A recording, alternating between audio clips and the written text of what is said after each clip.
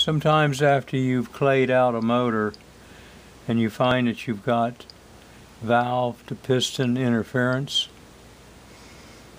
having a piston vise, a mill, a fly cutter, these things may not be readily available to you. You can go to your local automobile repair center and ask them for an old worn out valve. Obviously you get one with the correct stem diameter.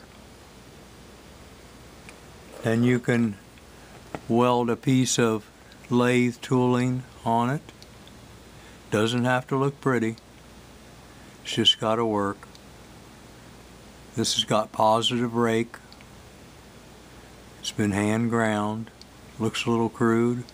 Works really nice. This one I've just cut into the face of the valve at about 5 or 10 degrees at this angle. And back cut all of this. You put this in the head that's blank. Put a couple head bolts in place. Put a drill on it. Determine that you want to cut down here, say 100 thousandths. Adjust a little stop. You can use wire and twist it on the valve stem.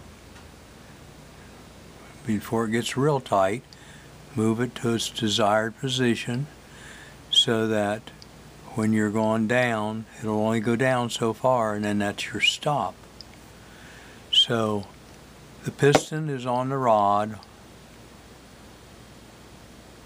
The head is held in with a couple bolts. You've got a valve sticking out of the head. Put a hand drill in it, turn it on.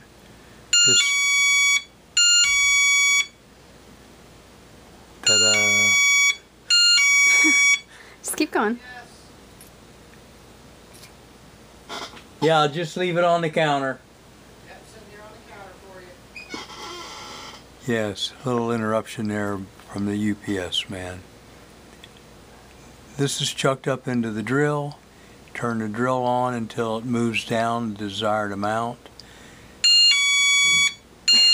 Wait for the UPS driver to leave so the beep quits. Now, after you make the cut, take everything apart, clean it up, check your fly cut for depth, reclay the motor, and you can come out with something that's as nice as this.